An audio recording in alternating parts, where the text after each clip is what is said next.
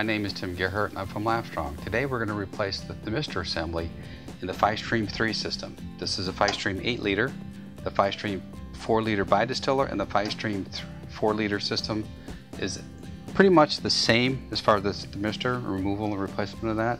So we're just going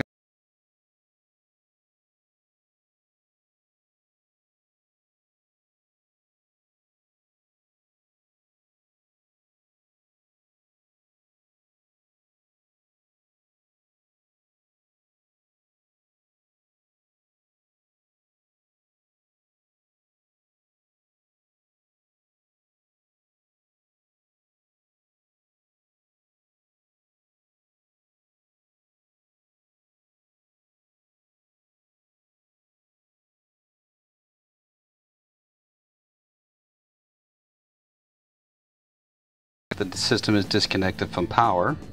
You want to remove the Thermistor, so you want to grab a hold of right in this area where the glass Thermistor is protruding out.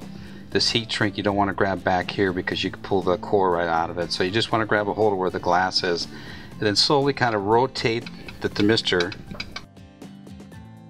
Now that we have the Thermistors disconnected from the console level device, we need to actually get to the cables in the back of the unit, so we're going to need to remove the back panel.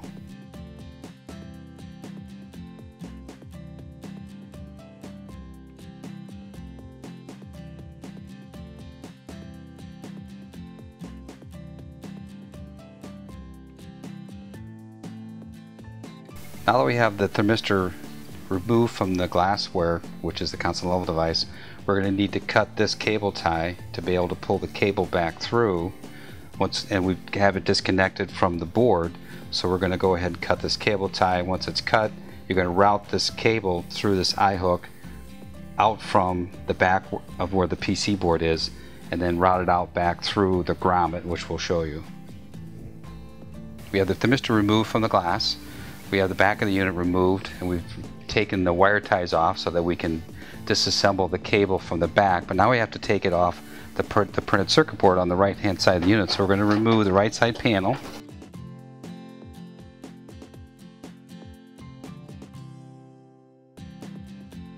Set the panel to the side. Thermistor connection is right here. The connector is J2. It's got a clip on the side that keeps the connector from being pulled out. So it's a retaining clip, so you need to push on the side of the retaining clip to release it, and then simply pull out on the Thermistor, and you've got your two cables. Thermistor on the right hand side, Thermistor on the left hand side. Now we're going to remove the Thermistor. Okay, for demonstration purposes I've already removed one Thermistor, so it makes it easier to see how these are removed. We're going to take a flathead screwdriver, very small, and into these slotted holes right here there's a release pin that's part of the connector for the wire on the Thermistor. So you're going to need to push in on that, and as you're pushing in on it you need to pull back on the cable, and that releases that cable. There's a little clip right there on the side of that connector. You do the same thing for the other one, just push down on it lightly and pull back on the wire, and it pulls right back out. And that's what's actually sticking in these holes here, so that when you push this connector on the pins it doesn't push the wire back out. From the back of the still, this is the area that you're going to actually route your cable through for the Thermistor to connect it up to your main printed circuit board. Okay, now that we have the cable ties cut and we have it routed through the eye hook, we're going to go ahead and pull the cable back out from where the PC board is so we can pull it through the grommet. Now that we have it disconnected, we have all of our ties disconnected, we're going to pull the old Thermistor back through the grommet from the front side and simply work the wires through and help them a little bit get through the grommet, and then pull it back out through the front. Now that we removed the old Thermistor, we're going to place the new Thermistor through the grommet with the wire end first. Place it through the grommet all the way through.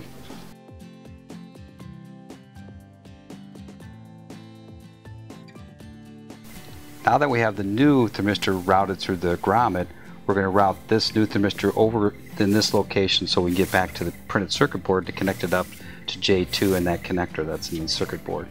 Now that we removed the thermistor, we're going to install the new one, and always make sure that the thermistor has two sides to this connector. It's got the spring side of it, which keeps the nice and tension on the connector itself, and then there's an actual clip right here that you can't really see, but it actually sticks out a little bit here on each of these connectors.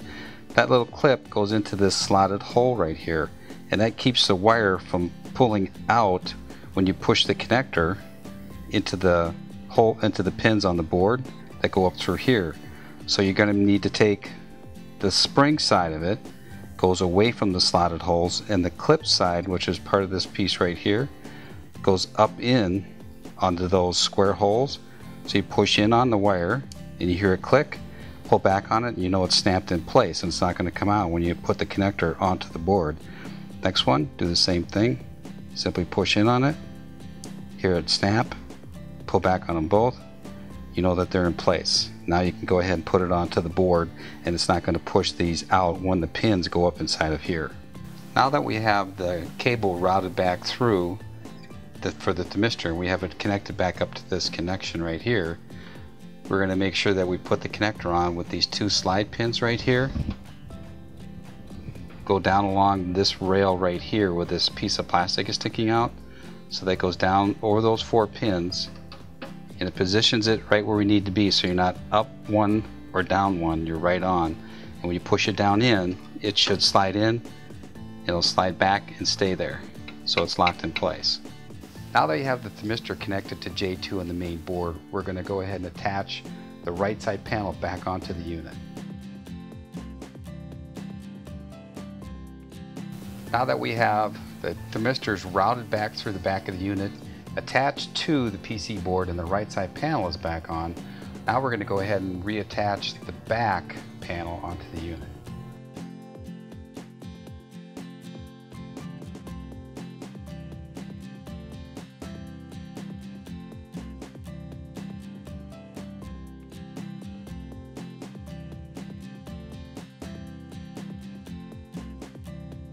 Take your thermistor, you can put a little bit of water on the thermistor, make that easier to slide inside.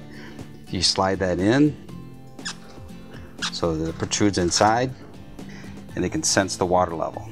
Now that you have the thermistor installed into the system, we're going to replace the door, which you set aside earlier.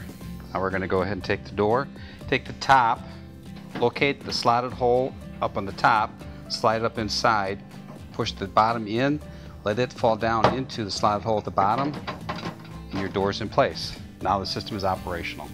Thanks for watching. At LabStrong, we are committed to making your lab life easier. For additional assistance, please contact the experts at LabStrong.